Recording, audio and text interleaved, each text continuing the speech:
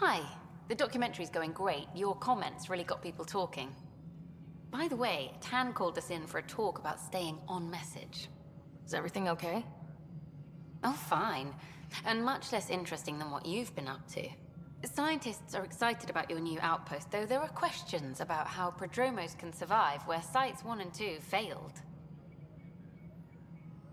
I gave Prodromos the best start a Pathfinder could, but we can't predict everything.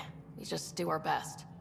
Probably not the rah-rah quote Tan would hope for, but very genuine. Facing those risks must be stressful. How do you relax between missions?